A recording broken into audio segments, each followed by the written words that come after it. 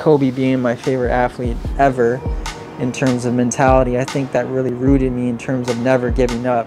Kobe really taught like the comeback kid, the comeback mentality, you know, going through so much personally and going through so much off the court, on the court.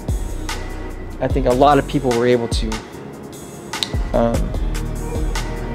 relate to it, relatability, and that only helped me pursue my dreams even more when people told me I couldn't do something.